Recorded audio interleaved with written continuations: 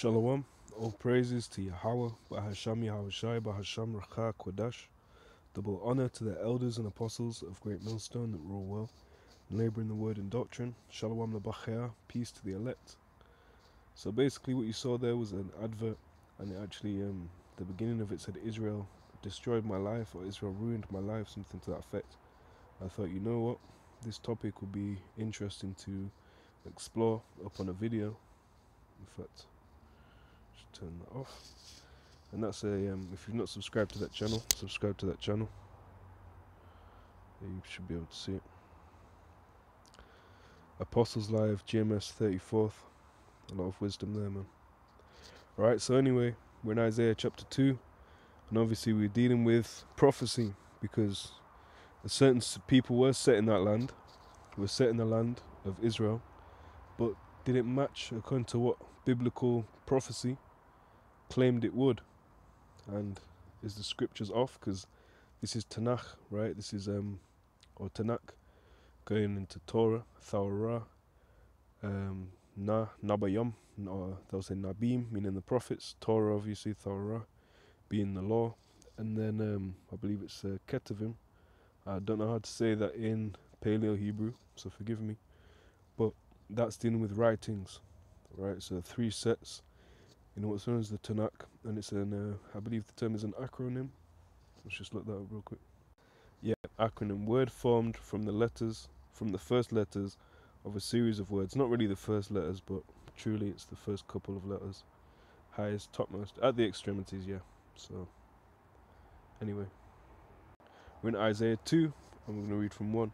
The word that Yeshaya, or Isaiah the son of Amos, saw concerning Judah and Jerusalem, Yahawah and Yerushalayim.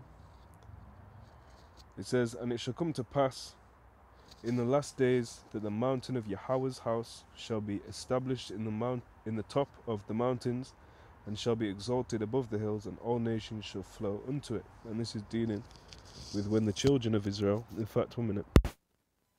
Okay, this audio should be much better. When the children of Israel shall be set in the land of Israel. Okay? And according to Jeremiah 13:7, they are currently in the lands of their captivity until the Messiah returns. And that's when they'll be set in their land. But it says, Isaiah 2:3, and many people shall go and say, come ye, and let us go up to the mountain of Yahawah, to the house of the power of Yahawashi, and he will teach us of his ways, and we will walk in his paths. For out of Zion to Zion shall go forth the law, and the word from Yahawah, and the word of Yahawah from Yerushalayim. And you're not getting this now. You're not getting the law, Thawrah, going forth from Zion is in the land. It's actually rather going from the monument scattered abroad. And you are going to have a remnant in that land, even a remnant of those that have the paler skin. You are going to have a remnant of Israelites in them, because it's scattered among all nations. But holistically, the law is not going forth from the land of Zion. You've got various alphabet marches. We're all familiar with the scriptures. You know, Leviticus 18 and 22, I believe it is. Leviticus 20 and 13, I know it is. Okay, so that's not happening. Many other things I've heard, I've not seen it myself, but I've heard reports of quote-unquote kosher pork, which is actually abominable, according to Leviticus 11, Deuteronomy 14. So we're not seeing these things take place, man. Okay. You have 4, Isaiah 2 and 4, and he shall judge among the nations, and shall rebuke many people, and they shall beat their swords into plowshares, and their spears into pruning hooks. Nation shall not lift up sword against nation, neither shall they learn war any more. But you've got constant tanks back and forth, children throwing rocks and such. But that's complete disorder if this is the children of Yasharallah set back in their land. Of course, there'll be a time that there'll be an evil thought, you know, in the mind of kings. But when Israel are set in their land to rule and reign, then this is the prophecy, man. And people will not have weapons of warfare, but rather weapons of tilling the land, so that they may eat. You know. You've got Isaiah 2 and 5, O house of Jacob, come ye and let us walk in the light of Yahawah. And that's not what we're seeing if this is In fact, look, the next one as well. Therefore thou hast forsaken thy people, the house of Jacob, because they be replenished from the east, and as soothsayers like the Philistines, and they please themselves in the children of strangers. But that's where you get the term Palestine, Philistine, if I'm not mistaken. And that's what you have it split into Israel, Palestine, a lot of places, Jordan. I believe that's where the ancient city of Bosra is currently. So it's all divided.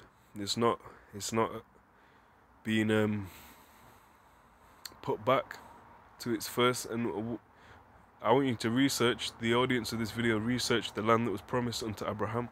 Just search Abraham land promise KJV on Google or something. It should come up loaded. Alright. And we'll leave it there. We'll leave it there. It's just a few things that if this has taken place, these are the people of the book, then this should have been happened, man. Alright, and I pray it was edifying to you sincere brothers and sisters to maybe promote question or just to reconfirm things you already knew, or however it can be applicable unto thee. So with that, double honours to the elders and apostles of Great Millstone that rule well and labour in the word and doctrine. Shalom to the sincere elect, and all praises to Yahawah, bahasham, Yahawashi, bahasham, Racha, Kodash. Shalom.